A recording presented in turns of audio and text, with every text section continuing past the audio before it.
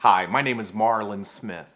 I grew up in Silver Spring, Maryland. I'm the oldest of four boys. My brothers are Sean, Greg, and Lance.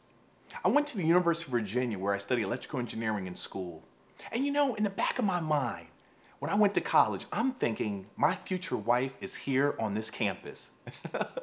You see, my parents met at Howard University. And so I just thought, okay, my wife is here.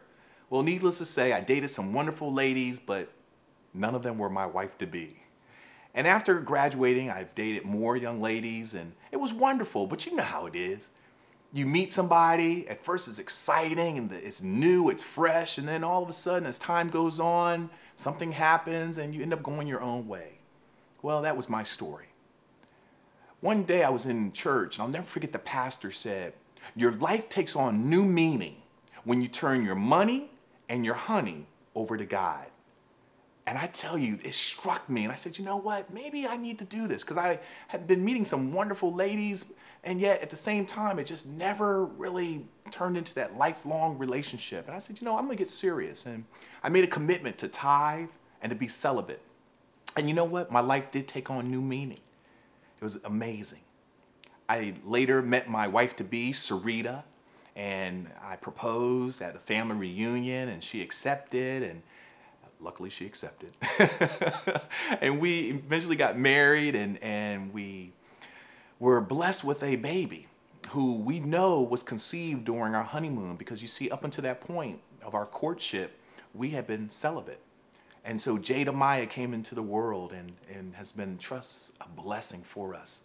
And the reason why I share this is because I want you to understand that life is interesting. And we all can relate to having wonderful relationships at the beginning, and then something happens and then it dissipates. Well, we developed this online community because our purpose, our focus is to encourage, to educate, to empower newlywed couples, those engaged, and those dating with sound, godly principles and real life strategies from real life couples as to what it takes to experience healthy and positive relationships, families, and marriages with a 0% divorce rate.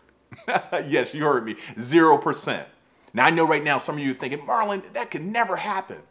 And you know, and I know, we see the media reports, you know, the divorce rate is soaring and the problems in marriages and the husbands cheating and the wives cheating. Well, let me say this.